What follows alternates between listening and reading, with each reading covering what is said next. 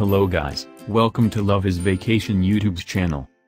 Now I want to give you information about 5 top rated ski resorts in New Hampshire. Number 5, Attitash Mountain.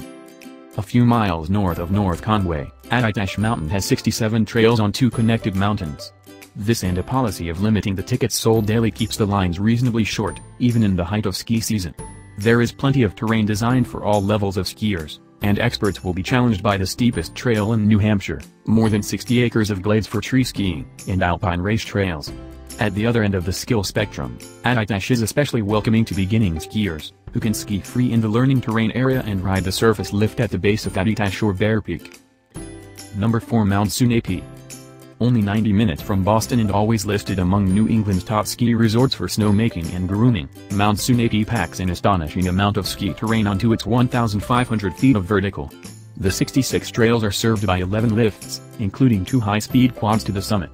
The Sun Bowl Express whisks skiers and riders to the mountaintop in just over 4 minutes. Snowboarders appreciate Bob Skinner's 603 terrain park, with 50 terrain features, a 4,000-watt sound system, and dedicated triple chair to access the park. Number 3, Loon Mountain. Celebrating its 50th anniversary this year, Loon Mountain is the closest full-service ski resort to Interstate 93, it's less than 10 minutes away. Its 61 trails, in 2 sections of the White Mountain National Forest, spread across 3 peaks, with 2,100 feet of vertical drop-in terrain for all ski and snowboard levels. The terrain parks are especially varied, with parts designed for very young beginners, intermediate cruisers, and experts. Most of its slopes and trails face north, which combine with more than 650 high-efficiency snow guns to assure Loon a long ski season, even when temperatures are marginal. Number 2, Bretton Woods. Facing Mount Washington across a wide valley, Bretton Woods Resort is the largest ski resort in the state, and the most upscale. The resort's 62 trails, 35 glades, and 3 terrain parks add up to 464 skiable acres served by 10 lifts, including 4 high-speed quads.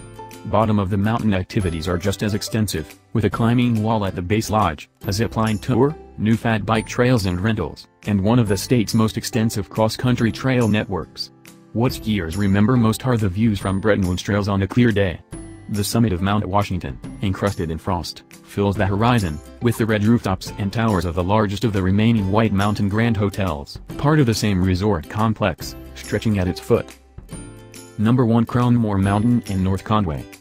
Since the glory days of early recreational skiing in the 1930s, when the famous ski trains brought eager skiers from Boston and New York to the elegant Victorian railway station almost at the foot of Cranmore Mountain, North Conway has been a ski town.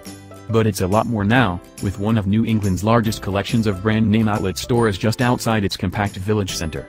The combination of skiing, shopping, and a variety of lodging, dining, and après-ski options makes North Conway New England's top ski resort town, along with one of its most affordable. Skiers have several other mountains within easy reach, and there is more than enough to keep non-skiers busy here. Hotels and cozy B&Bs, like Kearsarge Inn and Cranmore, are steps from the lively Main Street. Thank you for watching. Don't forget to like, comment and subscribe.